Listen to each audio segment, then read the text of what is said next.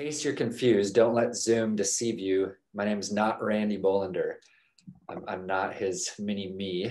Um, but we do have one cool thing in common, and that's that we are both from, or at least have lived part of our lives in North Dakota. So we're representing the beautiful state there.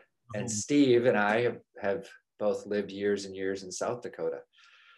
I know some of you were at the Jason Upton worship time the other night. And I wanted just to start with this fun little story that kind of gives a glimpse into our lives. And so at that worship time, Jason was sharing about a time years and years ago when they were visiting Randy and Kelsey, and most or all of the Bolander kids were vomiting during their time there. There was just stuff going everywhere. And Randy had gone into a meeting the next morning at IHOP, and this young leader came in, and Randy's like, I was up all night. I had kids thrown up all over me. And the other guy's like, oh, I know just what you're feeling. I have a dog. And it was comical because it's like, yeah, there's no comparison. But it gets a little closer for us, because when we were living in China, we were on the 24th floor of an apartment, and we bought a puppy. And we tried to housebreak a little yellow lab living on the 24th floor of an apartment, which most of the time looked like, when we thought he was about to go running into the elevator, halfway down, because it took 2 minutes to get down to the bottom, he couldn't hold it anymore. And then we go back up, get some paper towels, clean it all up. And so there were days where I'm like, it was easier with a kid. You just put a diaper on them. They run around, they do their thing. Every few hours you change them. But that was a fun little moment of our lives.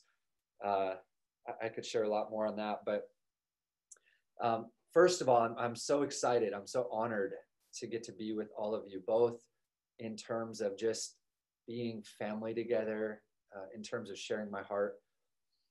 When Randy asked me to speak, he mentioned that people would want to hear a little bit of my story. So the two things I want to hit this morning, I do want to share a little bit about who we are, where we've been, what we're doing, but then also at the same time, in light of the significant hour that we're living in, I want to share a few things that I feel that the Lord is speaking. For those of you that have been alive for the past few days, I think we all have heard the news of Ruth Bader Ginsburg's passing. And so in light of this all, it's like we walked through and are still really in the crux of this global pandemic with COVID. Then we hit this really intense summer season of racial tension and violence and unrest and protests. And then we come into August, September, and it's like the intensity of the election season is upon us. And now it's just like, you know, in the midst of it, there's natural stuff. There's the fires on the West Coast. There's the hurricanes down in Florida. I'm losing these. I must have smaller ears than Randy. And then in the midst of this all, one of, if not the most influential, however you want to read into that, Supreme Court justices of our lifetime has passed away. And now we're going to enter into this intense shaking of, is Trump going to get another court nominee put on the court? And so in light of that, you know, there's so many opportunities around us, and there have been for such a long time, to really allow this unrest, this swirl, this stirring of our emotions, this unsettled feeling. And before I jump in this morning, I just want to pray one more time over us. Some of you know that we are on the back end of the first fall festival in the Jewish calendar, which is it's Rosh Hashanah, or Yom Teruah, the blasting of the trumpet, or the shouting of the noise. And I want to read this from Nehemiah 8. In Nehemiah 8, it's a story where the people recover the law, and it just so happens that it's on the first day of the 7th month, which is this New Year festival for them. And Nehemiah 8, I'm going to start in verse 9, just read a couple verses. It says, Nehemiah, who was the governor, and Ezra the priest and scribe, and the Levites who taught the people, said to all the people, this day is holy to the Lord your God. Do not mourn or weep, for all the people were weeping when they heard the words of the law. Then he said to them, go, eat of the fat, drink of the sweet, and send portions to him who has nothing prepared. For this day is holy to our Lord. Do not be grieved, for the joy of the Lord is your strength. And I'm going to come back around to this moment that we're in, but one of the main marks of this holiday was, one, that they would feast together, and two, that there would be blastings of the shofar. Just these loud trumpet sounds that was meant to bring them back to that moment when they stood before the Lord and he came down in fire on the mountain, and the mountain was shaking, and there's lightning and thunder and a loud trumpet to remind them that I am the Lord your God that brought you out of bondage, out of slavery, that I've delivered you. But it's also then foreshadowing there's a coming greater exodus, greater deliverance when Jesus returns. And the combination of those two, both the remembrance and the foreshadowing, Nehemiah really speaks it out here. He's like, that can be present, current, substantial joy for you. So I just want to release that this morning as we jump in today. Father, we thank you, God, that as the Jewish people, and many of us are remembering this day of trumpets, Lord, we ask that you would trumpet, that you'd blast the sound within our midst, within our own hearts, God, that would say the joy of the Lord is our strength. That as things around us are shaking, we have received of a peace that is not circumstantial, that does not depend upon how things look, feel, sound around us. Lord, I ask that even that trumpet blast would quiet us on the inside today, that we drink of that joy that is found in the gaze of your eyes. So Lord, draw us in today. Touch us with your word in Jesus' name. Amen. So again, I'm very excited just to get to know you guys a little bit more today. I know I'm the one sharing, but I feel like just the journey of being known and opening our heart a little bit to you will further connect us as well. I know last week Randy mentioned just briefly that I had a trip up to Sioux Falls to do some ministry. I appreciate your prayers. I may be a little raw from that this morning. It's a very hard and painful time personally, and I'll touch on that a little bit later on. But 2 years ago, in October, almost to the month, our family of 6, you can see them, Carla, if you want to wave, my beautiful wife, Carla. On her left is our second daughter, Miriam. On her right, our son, Zadok. And then we have Mariah, our oldest, and JL, our almost 3-year-old. There she is. Hi, JL. How's it going, sweetie? The 6 of us returned from China, where we had lived the previous 7 years. We landed in Kansas City thinking we were coming to do a 3-month sabbatical and that we were going to be launching back overseas. And if you're good at math, you know that it's been longer than 3 months. So the Lord has kept us here, and it's been a very significant, very strategic, very formative time for us. But we met many of you right around that time because we jumped in at Hillcrest and found family with a lot of you and with some others. And so we've been in Kansas City for about 2 years. We still are convinced and know that we're called to the nations, and potentially this next year we'll be launching out. But in the meantime, we are running with a ministry called Luke 18, which is part of the International House of Prayer, focused on revival on campuses, awakening among a young generation. And for us, it's really kind of brought together this drawing of our heart to a young generation with God raising up another student volunteer mission movement. So we're excited just to kind of see where this goes as we're here in Kansas City. Like I mentioned, I grew up in South Dakota, just a few hours north of here. And as a teenager, I got really gripped with a heart for the nations. I remember I went to a Christian Missionary Alliance church, and so there was always missionaries coming and going. We had a mission board. There was even just these nice little posters that had a one sentence phrase about missions. And for me personally, my heart was gripped to the point where I recognized God has something significant he's calling me to that's going to impact the unreached peoples of the earth. And then fast forward a little bit to my 20s. I'm giving you the very brief overview. In my 20s, I was brought on staff at a church in Sioux Falls as an associate pastor. And around that time, just became consumed with, in a very personal way, the prayer of David, Psalm 27:4. Became a man that said, God, this is what I want to define me all the days of my life. Regardless of where I go and what I do, I want to be known as one that reaches out of just depths of love to stand before you and gaze on your beauty, to dwell in your presence. And for me, some of you have heard this phrase. It's been around for several decades now, but it's really the buzzword in the prayer movement, mission movement circles, called the marriage of prayer and missions. And for me, that really was it. Burning with this desire of, Jesus, I want to be your dwelling place. I want to know you intimately. I want to walk daily hearing your voice.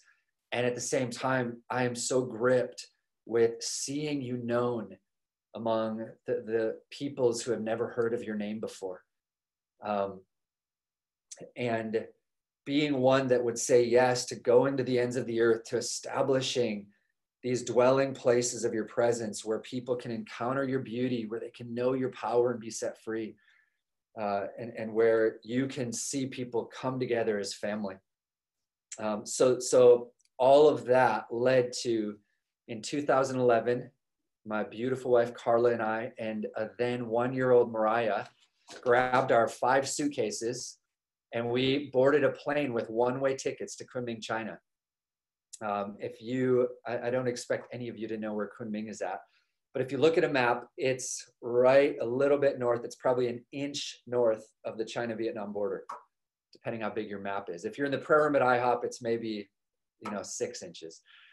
And so we moved there with a 1-year-old. We knew a few people from previous trips, but really we went and just said, Lord, we don't know if we're ever not going to live here. We are committed to giving ourselves to this journey of seeing the bride of China really come into who she's called to be. And so for 7 years, from 2011 to 2018, Kunming, China was home to us. And just to back up one step, during my time, my 6 years as an associate pastor at a church here in the States, much of that time doing college and campus ministry, Carla and I both, individually and then together, we became very connected with the prayer movement. We would bring groups of students down to IHOP for different conferences, and we had daily prayer things happening on the campus. We did, even prior to that, had done some stuff with Steve and some college ministry at their church. And so going to China, we knew that this is simply a continuation, because if you know anything about missions, it's not once you leave on a plane, you're automatically a new person with all new giftings, a whole new vision, all of this stuff. It's like, no, you're the same person in a different place. And so that's really, we grabbed this vision of, we want to see young people give themselves to the place of community prayer and worship, come together as a spiritual family, go deep in discipleship in the word, and then be launched out as messengers that are really on fire for Jesus to make him known. And when I think of this, I really, it can be summed up as Acts 13, the church in Antioch. I don't know if we got there in our series, Little Rough and Ugly. How far did we get in the book of Acts? Not quite that far. Yeah. So Acts 13, I just want to read this quickly. It says, there were at Antioch, in the church that was there, prophets and teachers. And it names them. It says, while they were ministering to the Lord and fasting, the Holy Spirit said, set apart for me Barnabas and Saul for the work to which I've called them. And so that really was what we launched into China to see these communities that they're listening to the prophetic word of the Spirit. They're grounded in the scripture by the teaching of the word. And as they're ministering to the Lord, he would just begin dropping assignments, whether it's for a neighbor, a family member, for a community, or even for another nation. and that would really become the expression. I love how as the bridge that's who we are already. With in the early days of us forming, the Lord drops before Steve and Kristen the peoples of Alaska that they're going to go and impact. And so that was our kind of launching into China. I had done a number of trips there starting in 2003. I was talking to Carla last night. It's like, I have so many stories that I'd love to share, but and if you want to hear more, we'd love to just sit down over coffee and share ours and hear yours. We'd love that. But, from those early days, my first trip to China when I was 20 years old, I didn't know anything, though I thought I knew everything. I did recognize from those early trips that the Church of China is very strong in evangelism. And my early trips were more kind of focused towards that. Me and a few other buddies would go on these 2-week-long trips into the foothills of the Himalayas in southern China. We'd trek in for days at a time just to get to this village that they'd never seen a foreigner before. They really hadn't even met people in the village a few hours down the road. One of them we went into and we're like, have you heard the name Jesus before? And they're like, yeah, my uncle knew this man. And I think he lives in the next village over. It's like, okay. Fun story though. I remember one of the villages we were going into the night before, there had been just a torrential downpour. This was in the middle of the summer. It's rainy season. And so the road had been a bit washed out. And we came upon this spot that was pretty treacherous. And we were on the side of a hill. And down the hill, this large truck had rolling down the hill. Kind of think like a big U-Haul, big freight carrying truck. And so we go down there to see if the people are okay. It had just happened. They were still in the cab. And so we helped get them out. And they had just made a phone call to get another truck to come and carry their cargo. And we're like, okay, can we help you move it? They're like, yes. So we go and begin, and this whole truck was full of grapes. And so some of them had spilled out, we're walking in them, there's grape juice all over. And so we spent the next few hours hauling these boxes and crates of grapes back up the hill, back to the road so they could get picked up. And we get done and they gave each one of us a big bunch of grapes and we went on our way. But just the uniqueness of the opportunity to do all of these things in a way of witnessing to Jesus. So I knew that, upwards of 10,000 at one point, 10,000 people coming to Jesus a day in China, just explosive church growth. But I also knew that in the midst of this, God was not only after people getting saved and even people entering into the church, but he was really positioning both the church and in part through the government of China, he was positioning China to deeply impact the nations of the earth and especially the Muslim world. And so we went to China with this word stirring in us that China is going to be a spiritual mother to the nations, that there's going to be the greatest mission movement we've ever seen coming out of China, with laborers being launched back toward Jerusalem. If you're familiar, the Church of China has a vision called Back to Jerusalem. And so we really went wanting to give all that we could to pour our lives into seeing this happen, into seeing young Chinese equipped, trained, sent out, and cared for. And so we did. Our first years in China, while they were full of learning Mandarin. Does anybody here speak Mandarin? Just curious? No. I was thinking about doing my sermon in Mandarin, but I thought, well, nobody would get anything out of that. And I'd probably have all of you shut your Zoom off after a few minutes. But we gave a lot of time, a lot of energy to the language. And in the midst of it, very briefly, because I want to get to some other stuff this morning, in the midst of it, we partnered with a local Chinese mission school. And this Chinese mission school has about 70 full-time people in a dozen different countries in the Middle East. And they're all focused on reaching Muslims, planting very similar prayer communities, as I shared about. So we went into this school. We taught weekly Bible classes. My favorite was actually they invited me to come and do like a 2-day intensive teaching the Song of Songs. which I have come to very deeply appreciate that book. I said, I'd really like to, rather than just kind of the fire hydrant approach, I'd like to just do, maybe an hour to 2 hours a week.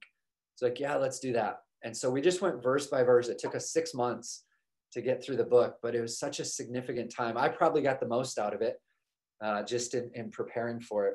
But teaching them the word, we did a lot of pastoral ministry, a lot of inner healing, sozo ministry. My wife was doing a ministry session for one of the missionaries they had, who had been serving for a few years in Iran. And she came back and she was so discouraged and had walked through so much trauma that in the ministry session, it came out that even though she was still serving there as a missionary, she didn't believe in Jesus anymore. And praise God, she got saved again during that prayer session. But just, we really got drawn to, we want to just shepherd these precious people, beyond just the practical training, which was happening. We want to shepherd them. And so we gave ourselves in friendship to mentoring, all sorts of things, having students to our home. At the same time, we were connected with a number of other ministries. One of them, this is just another really sweet story that I would love to share more in depth another time. But Iris Ministries, some of you are familiar with Heidi Baker, they had a team in Kunming, and their main work was that they had a home for children, orphan children with special needs. Because in China, if you caught wind of things in the 90s, early 2000s, 90% of Chinese orphan children were girls because everybody wanted a boy. But now it's 90% of Chinese orphaned kids are ones with special needs because everybody wants that perfect child, regardless of gender. And so this ministry was bringing kids from all over the nation with special needs, loving them, seeing healing happening in their midst. And early into our time there, I think it was about 3 months in to living in China, they had just come back from a trip to another part of the country, and they brought back with them this 3-week-old little boy who was several months premature. He weighed about 4 pounds, and we saw him, and like everybody else, it's like our heart just melted. We're like, we love this boy. And long story short, that boy is now our son, Zadok. We've known him since he was 3 weeks old. He's been a Grenz for just over 6 years now. And so really over all of, the fruit of salvations and deliverance and training up missionaries, etc., like that's the fruit of our life in China is Zadok and our 3 daughters. Miriam was born in Kunming. JL was born when we were living there. And, Mariah being one, like that's home to them. And we love that. We love that God has us not just me and Carla doing something that our kids tag along with, but really as a family called into this. And so in the midst of these trainings and et cetera, we gathered with this Iris team and a few others and really began carrying in a significant way several prayer assignments, one of them being the ending of abortion in China. I could talk all day on that component of it, but there's estimates that 20 million babies a year are killed in China. And it's been happening for over 30 years. So, I mean, that's 2 to 3 times the population of America that's been wiped out there. And so we gathered weekly with people that were involved in that in various ways and just set our hearts before the Lord. Testimonies of the next day, moms that were considering abortion changed their mind, babies were saved. And really the beauty of it was that everybody that was part of that prayer initiative over the years ended up adopting children from China. It was precious. Another major prayer assignment was the government, the communist government, President Xi Jinping, things like that. And so one last piece on this, our last 3 years in China, the Lord led us from the heart of the city we were in, a city of about 8 million. And we moved to the south part of the city where they had just built this whole new city for college students. Most major cities in China are doing this. And so this was a university city. There were 10 campuses, 20 to 30,000 students each. And that's really all that was there. I mean, we lived in one of the few apartment complexes, and on the 24th floor, we could look all around and just see, these 10 campuses. And we felt like the Lord told us to move there and to start a prayer room. We did that under the cover of an art studio. My wife taught art to Chinese kids. But in the midst of that, we had 3 to 4 hours a day of corporate prayer and worship happening. And just one little cool story from that time. When we moved there, my heart is like, I can't wait to get on the campuses. These students, I know they're so hungry for Jesus. I can't wait to get out there and share and all of that. But moving there, the Lord's like, for the first 9 months, he just constricted us. He restrained us from even going to the campuses. And he's like, before you do anything, just sit before me. Before you do anything, lift up my name. And when he said that, we didn't know how long that was going to be, but it ended up being about 9 months. And finally, we felt this release of like, okay, now you can go. Now you can start connecting with students and sharing. And my very first time on campus, I was at an English corner helping Chinese that are learning English. And the topic that evening somebody had chosen was advice. And the last question I asked everybody was, on the sheet, the last question was, do you need advice for anything in your life, and who can you ask? And this small little Chinese freshman guy looks at me and he's like, I need some advice and I want to ask you. So can you tell me how to be a follower of Jesus? And so I'm thinking, I purposely went thinking I'm going to refrain from just, like sharing everything right away with these students. So I'm thinking this guy's a believer. He knows I'm a believer. He's trying to get me to evangelize to the whole group. And I'm kind of holding back. I don't know why, but I just was. And so I said, well, let's talk later. And so we talk afterwards. And I was like, do you know Jesus? He's like, not really. I was like, okay, somebody's been talking to you. He's like, no, I've never met any Christians. He's just like, I found a Bible. I picked it up. And I was like, I want to follow this man. And so I took a slow approach. I was like, I want to make sure you know what you're getting into. And so I invited him to come and join us in the prayer room. And he started coming hours a day and joining in prayer and singing worship. He jumped into an internship that I was leading. And that first time he came, I was teaching on the baptism of the Holy Spirit and prophecy in tongues. And before we'd even led him through any type of prayer, he's baptized in the Spirit. He's speaking in tongues, and it's like, okay, there's precedent for this, but it's still, it was just wild seeing how when we set ourselves to minister to God's heart, that he began shifting things in the natural. So that was really, 7 years of running with the church, running in prayer and worship, and seeing students touched with the gospel and equipped. And so I want to kind of transition on this point and tie into just a brief word on what I feel God doing. But while we were planting this prayer room in China, the Lord gave Carla a very strong word. It's one of those words where it's like, I didn't hear audibly, but it sure felt like it in my spirit. And he said to her that there was a level of breakthrough in the spirit that he wanted to release that would only come when there was a united voice lifted up.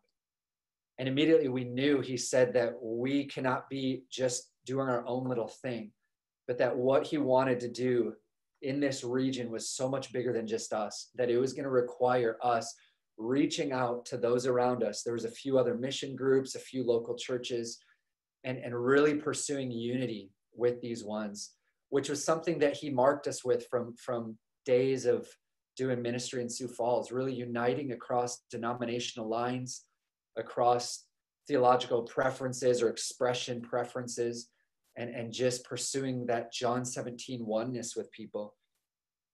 And so we leaned into that word, and it was really a precious time of, the challenge of like, oh, this is hard because they are so different than us. And yet God's like, yes, but I love them as much as I love you. And just really getting a new paradigm of what kingdom family can look like. And so fast forward, we returned, like I said, 2 years ago from the US. And coming back to the States, Carla had a few dreams. She's the prophetic one in our family. She had these dreams. She didn't want me to say that, but she really is. She had these 2 dreams, 2 nights in a row, the same dream. And in the dream, it was referring to the season we were in, and she was going to a community college. She was preparing in a community college for this test that she had to take. And after both dreams, we're processing, and it's like the Lord is saying that he's got us in a season of learning the school of community, of learning what it looks like to be in community. And I think really the fruit of these past few years is that we have further language for what that means, and that means family. That these few years for us, and I think all of us can testify to this, is that God is doing something significant in bringing together a family. More than just, generals and troops and soldiers and all of this. It's like he's bringing together a generational community that's committed in love, that reaches beyond racial lines, beyond political lines, beyond denominational lines.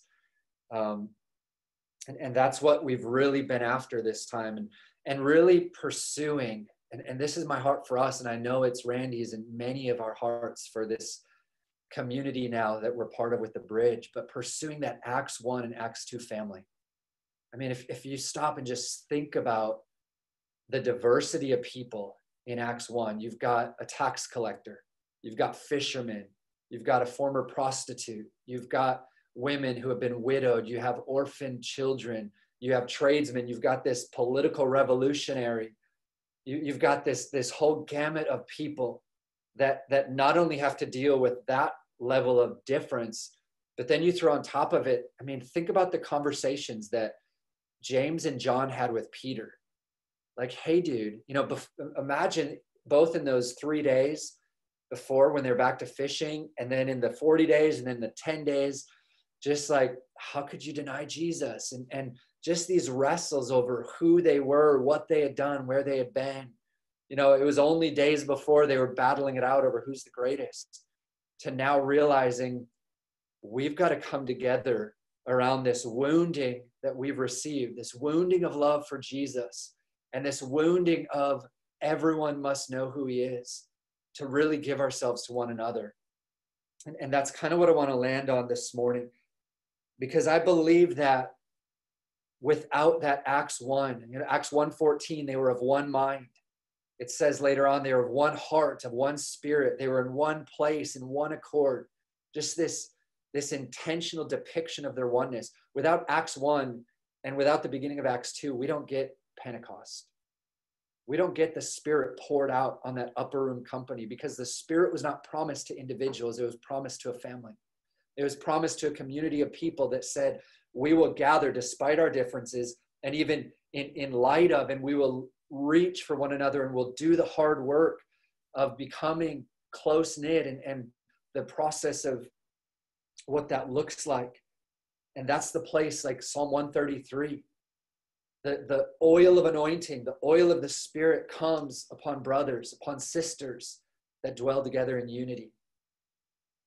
And so the ability to witness to the resurrection of Jesus is not found in any one person, but it's found as we become family. And I so appreciate, Randy said this a few weeks back, that family is not like this magical pot of gold we find at the end of the rainbow.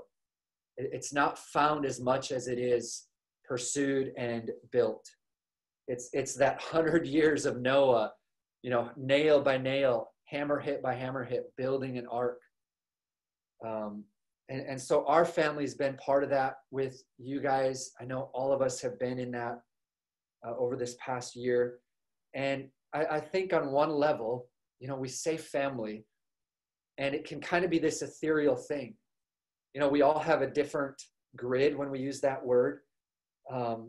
It can be this ethereal thing that sounds really beautiful and really just kind of airy and elegant, but we all realize in the natural, family can be very messy. And I would even say, unless it's messy, it's not family. Unless we get into mess and work through issues in a way that feels raw and painful and vulnerable, it's not the depth of family that God is after. Because family at the core requires letting people see who we really are. And honestly, that's one of the biggest challenges that we have right now, where for most of you, I said to Randy that it's going to be so strange next week gathering and not just seeing people from the shoulder up. And his reply was, we should do a contest where everybody draws what they imagine the other, the rest of their body to look like, and then we'll compare and see how accurate it is. But part of that's like, yeah, like we've had so few times together that there's an added element, obstacle to overcome in really being known and knowing others. Part of family is that it requires that we embrace the potential of who we are in Jesus, and we see others that way. That we see others not only and not primarily by their faults and the issues, but that we see them the way God sees them. And if you only take one thing today away, take this, that your prayer would be, God, let me see these ones around me the way you see them. Let me feel what you feel about them. Because if we can stay in that attitude, in that posture of our heart, that will guard us from the onslaught of accusation, of offense, of misunderstanding, of relational distance that the enemy wants to bring upon us right now. And so family, it means the deep unveiling of ourselves and a deep unveiling of anything that could hinder the love that we're called to walk in. And I know personally for many of us that this past year has really kind of shaken those foundations, without getting into the nitty gritty. I think it's so fresh because it's not even been a year, but for many of us, everything that happened with Hillcrest and the process and the pain that brought, the questions that brought, in moments like that, the human natural response is to pull back a little bit, to become a little bit more guarded, to trust a little bit less, to believe a little bit lower of what this could look like.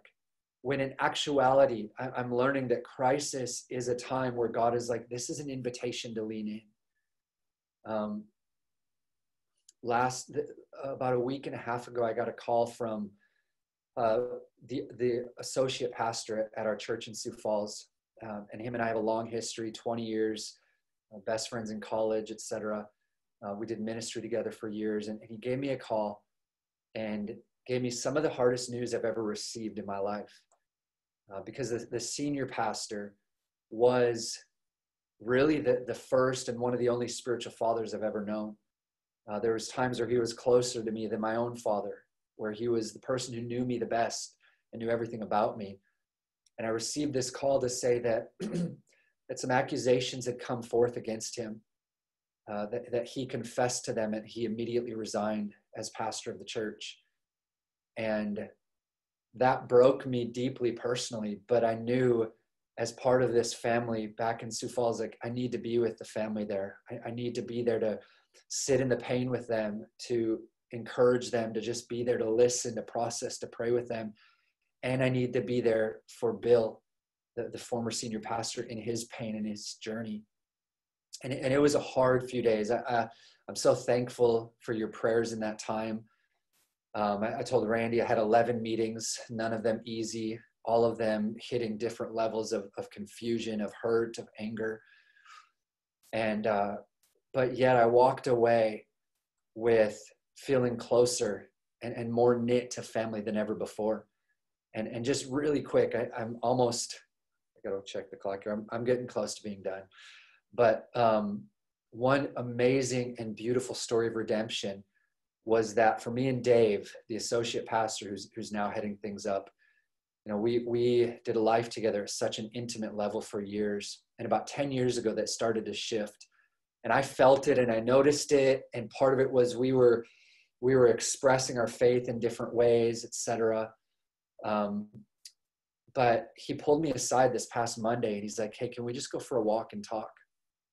And I thought he wanted to talk more about the situation and the church. And I'm like, yeah, let's do it. And he's like, hey, I want to talk about what happened 10 years ago. And, it really felt like, I haven't experienced this personally, but it felt in some ways like two sons that come together because of the death of their father, and they just connect again. And they're able to hash through things that had been unspoken, and they're able to commit and declare and express their love for one another in a fresh way. And I walked away, and he did too, saying, if this is the only thing that comes out of this, it's worth it. Like the ability for us to say, my heart is for you, and I repent for the things I judged about your life, and I forgive you for the things you said. And it was such a beautiful redemption in the midst of pain.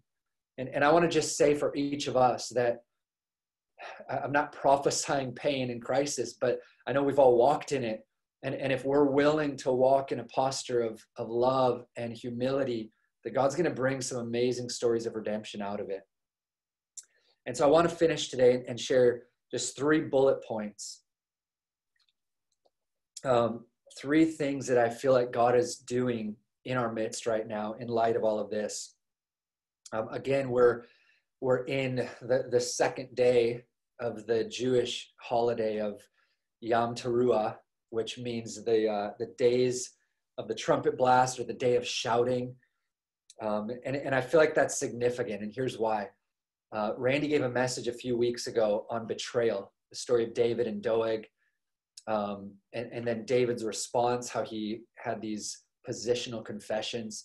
If you didn't hear it, go back and listen to it, because it's not just one of those one-off, like, I don't know what to preach, so I'm just going to open my Bible and, okay, David and Doeg. But I feel like it's really a litmus word for where we're at as a church. And I don't remember if it was a few days before, a few days after, but I had a dream right after that message, right before it. And in the dream, I'm driving this big white Dodge Ram pickup truck on a country road. And I come up to this herd of cattle blocking the road. And it's all of these black cows.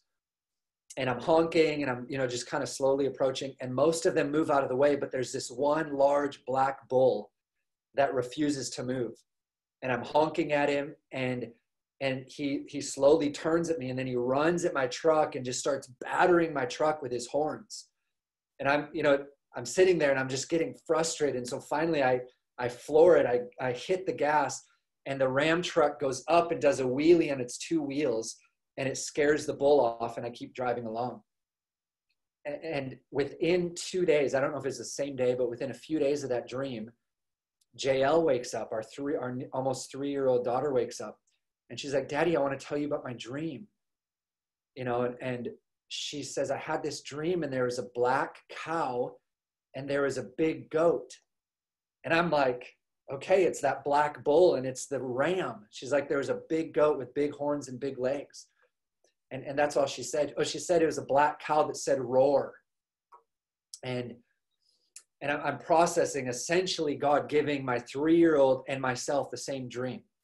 And I woke up from my dream and I heard the phrase, the bulls of Bashan, which is a reference to Psalm 22, a messianic psalm about Jesus. And it's referring to those that were mocking him, that were scorning him, that were accusing him, that had turned against him. Really that same spirit that Randy was referring to, that betrayal and that accusation and just that relational breaking and division that I believe the Lord is highlighting in this hour. Because whenever we see the enemy at work doing something, we know that God is at work to do not only the opposite, but something even more precious and redemptive because of his kindness, because of his mercy. And so with that perspective and just thinking it's the day of the blasting of the ram's horn, I want to say these 3 things to us that I see God doing. The first thing I feel like he's doing is that he's bringing hidden things to light. He's bringing hidden things to light. And I say this in part with what we're walking through personally. We're also walking alongside several other individuals and couples that it's like in very gracious ways, the Lord is exposing things. And I want to say this because sometimes we think the worst thing that could happen to us is to be exposed. And from God's perspective, he's exposing it because he's so kind and he wants to be merciful. He wants to set us free from it. Just like Hebrews 12. I know we talked about this in the early days of COVID, that this can be embraced as a season of discipline because he's good and kind to us. His small, lowercase j judgments are an opportunity for us to wake up and say, God, what are you after? What are you wanting to do? And so just like all across Israel, all across the Jewish world, they're blowing these trumpets and they're hearing the sound in their ears. I'm hearing the Lord blast a trumpet in the spirit. And he's wanting that sound to kind of like, almost like a defibrillator, to kind of shock our hearts to attention, to wake us up to the condition of our hearts. And for the Jewish people, these days that they're in the days of awe up to Yom Kippur, it's a time of deep repentance and deep reflection. It's like, I want to do the same thing. I don't think there's ever a wrong time for that, but I think now is a time where we need it more than ever. A day of deep searching of our hearts, a day of inviting the exposing of any sin and of any toleration. Just like it says to the church of Thyatira, Revelation 2, I have this against you, that you've tolerated Jezebel, that sexual immorality, that greed, that reach for power and privilege. It's like, God, I want you to reveal any places in me that I'm not maybe the one initiating it, but I'm tolerating it. I'm tolerating it by what I say, by what I hear, by the news articles I read, by the posture of my heart towards people around me, by what I look at in my computer screen. And I think he's also bringing to light relational issues, relational strife. He's allowing these things to come to light, and it's his gift. It's his kindness and goodness. I'm so convinced of that. In the midst of the pain that it causes, the pain of seeing people that are not who you thought they were, or the pain of your own heart coming to light, it's the kindness of God to do this, so that he can remove anything that would hinder us, that would hold us back. And so that's the first thing that I'm seeing. And within that, I just want to say, lean into a few biblical prayers. Lean into the prayer of David in Psalm 139. Pray this daily: God, search my heart and know me. Try me and see if there's any wicked thing in me, and lead me in the way everlasting. Lean into the prayer of the bride in Song of Songs 2. Catch the little foxes for us, while the vineyard is in blossom that would spoil the vine. I really want us to pray that we would invite that searching of the Lord. And the second thing that I see him doing, and it ties into this, but is that there is a unique mercy in the body of Christ right now for reconciliation. I think there's always the invitation for it, but I believe strongly that God is giving us a season of grace to be reconciled to one another, where we can deal with offenses. Because if you read Matthew 24 and you understand the days that we are approaching, the greatest attack of the enemy is coming in terms of relational strife. It's nation against nation, people against people, family against family. It's coming in terms of, how do we handle offense? How do we handle it when people betray us? How do we handle it when they misspeak against us? How do we handle it when they just do things a different way than we want to or like them to be done? Do we allow those things to fester inside of us? And do we allow ourselves just to say, in our Christian way, instead of saying I'm angry, we say I'm a little frustrated, or instead of saying I'm offended, we say I'm just processing some things. But those are words that allow us to be okay with relational distance. When God is saying, more significant than your expressions of spirituality is your ability to be one in spirit. In Matthew chapter 6, I believe it is, Jesus says, if you're praying, if you're bringing your offering before me, and you remember that your brother has something against you, leave it there. First be reconciled with your brother, and then come and get right and offer your gift to me. And what he's saying there, he's not saying prayer and worship don't matter, but I do believe, to steal a quote from Lou says that the constitution of our community is more significant to the Lord than the fervency of our prayers and the passion of our worship. And I believe that 100%. That while we want to be a praying people, while we value corporate times of intercession and worship, God is saying, in my house, it is more significant that you are first right in your hearts with one another. That you are first right in removing anything that would hinder. Because I cannot be with you unless you are family together. Matthew 18, where 2 or 3 of you gather. I love how he says where 2 or 3. He's kind of like a few, it doesn't matter. Just a few of you. I'm not giving you like this prescription of how many you need, but where a few of you are together and you're in agreement, not only saying amen to one another's prayers, but your heart is in agreement, being for one another. and pursuing me together, I'm there with you. That's the place of spiritual authority. And so we're in a season where he is highlighting the need for reconciliation, which really begins with turning our heart, with humbling ourselves. I don't think there's not time to go into this whole in-depth thing on how do we do reconciliation. I think it's worth it, and so reach out to others, to Randy and Kelsey, Steve and Kristen. Carla and I have a few thoughts on it, but I think that the initial thing is that we say, God, I am sorry. We look at the cross, we see Jesus's willingness to be exposed, to be vulnerable, to risk being rejected. And we say, I want to be like that. I want to go low in humility.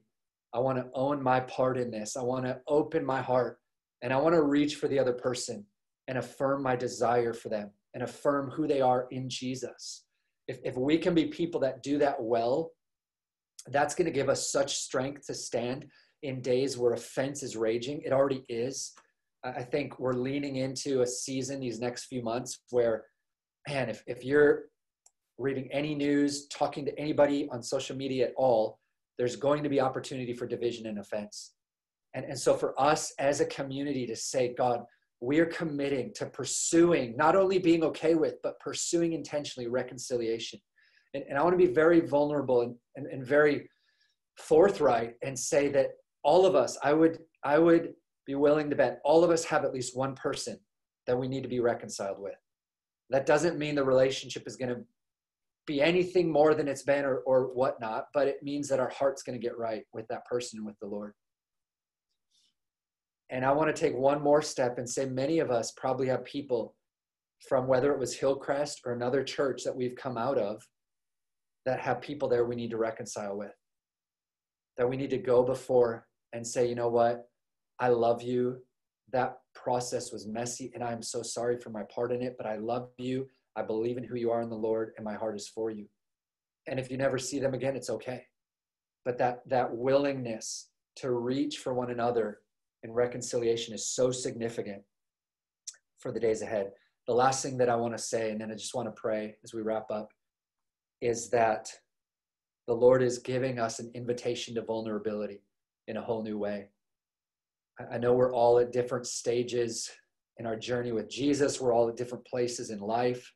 We've got all generations here. But regardless of that, our journey towards family looks like I'm going to be known. I'm willing to be known. I'm willing to confess my struggles with somebody. I'm willing to repent for things I've said and things I've done. Some of you, it starts with the person sitting on the couch next to you or with your children. I'm willing to walk through this journey of forgiveness. And this is hard. I know I'm saying this quickly and it's like, okay, just go do it. But this is painful because it's the deep issues of our heart. And some of us have listened to a voice of shame that says, if you open yourself up to being known, you will be found to be not enough, or you will found to be an imposter. And I just want to speak over you, Zechariah 3, when Jeremiah is standing there before, or Joshua is standing there before the Lord in filthy garments, and the enemy is standing there accusing him. And the Lord says, I rebuke you, Satan. I rebuke you, the Lord who has chosen Jerusalem, the Lord who has chosen the bridge, the Lord who has chosen your family. This is a brand plucked from the fire. And so I want to invite us that part of us coming out of those places of feeling less than, of feeling insignificant, of the voice of shame, it's going to happen as we share our struggles, as we share our battles, our areas of weakness with each other. And then as we look at the person across from us and we say, I am for you. I love you. I receive you. I'm with you in this journey of being more and more like Jesus. And so I want to leave you with a few more questions here. One of them is, and really dig this in. I think Carla is going to type these up for all of us as I share them. The first one would be, where is God inviting you to grow personally? And how can you invite someone else into that? I mean, the significance of going and growing in a journey with someone in terms of finding family together is so huge. So where is God inviting you to grow? And how can you invite someone into that? Another question, hitting on that issue of the exposing of hidden things. What issue of sin or compromise is God putting his finger on in your life? For some of us, it's how we relate to our kids, or how we talk to our spouse, how we spend our finances, what we look at on our screen when no one's watching. What is God putting his finger on, and who can you share that with? That's a scary one to have on a Sunday morning. And then the third one, what relationship have you allowed distance in that God would want to bring reconciliation in this season? And I'm jealous for that for all of us, because I've experienced several times this past week the gift and the freedom of heart that comes by just talking things out with another person and saying, I was wrong. I thought of you wrong. I looked at you wrong. I spoke of you wrong. I'm sorry. Forgive me. To have that lifted off of our hearts is so huge. And really my heart in all of these things, the exposure of sin, the mercy for reconciliation, the invitation of vulnerability, is that I firmly believe that the bridge, even the name, the bridge, that we are called to be a reconciling community, a community that at the core is known as people that bring two together into one, that walk out this family oneness, both in just the daily grind of life, in the place of pursuing Jesus, in partnership and mission with him, that while we've been brought out of pain and crisis, that we would walk in deep and healing relationships. And again, though these days are marked with, I know you from the shoulder up, that beyond that we would answer that invitation to oneness and say yes to Jesus and yes to one another. A oneness that would not only enrich our personal lives, that would not only bless the community of Kansas City, but I believe that would really touch and shake things up in the nations to see God's family brought forth. And so I'd love to finish and just pray this word over us this morning as we finish. Father, you call us in 1 Peter 4:8 to keep fervent in our love for one another, and that love covers a multitude of sins. And so I ask, Lord, for all of us today, Lord, that we would enter the grace of this hour as the nation is shaking and even raging in some ways. Lord, as fear and anxiety are exponentially growing among us, God, that we would walk in the confidence and peace of what you're doing, and that we'd walk in the joy of finding one another as family, of reaching through being known, reaching through opening our hearts, Lord, even opening our homes and having meals together and engaging with one another in a very personal way. Lord, I ask for each person here, God, that you would show us those places that you want to bring light to, that you want to refine, so that we can stand with our lamps lit, burning until the day of your return. Lord, I ask for each one of us that you'd show us those relationships, God, that at one point in time meant so much to us and so much to you, where distance has come in, where misunderstanding or offense has been allowed to divide, God, and that you give us grace, God, to reach in humility, to see healing. Lord, I ask that we be marked by this. Lord, as the enemy seeks to plant offense as a stronghold in so many families, so many communities, and so many nations, Lord, that we would be ones who are not offended with each other and not offended with you. Lord, guard our hearts. Bring us into light, Lord. Father, I thank you for each person gathered this morning. Lord, I ask that your spirit would rest with a unique grace to lean into what you're speaking, that we would hear that blasting of the trumpet from on high that would call us, God, into this awakening in this hour. Lord, we say yes. Lord, we say yes to being a bridge. We say yes, God, to one another, and yes to that prayer of your Son. Father, make them one as you and I are one. We ask you to do it in our midst, God, in Jesus' name.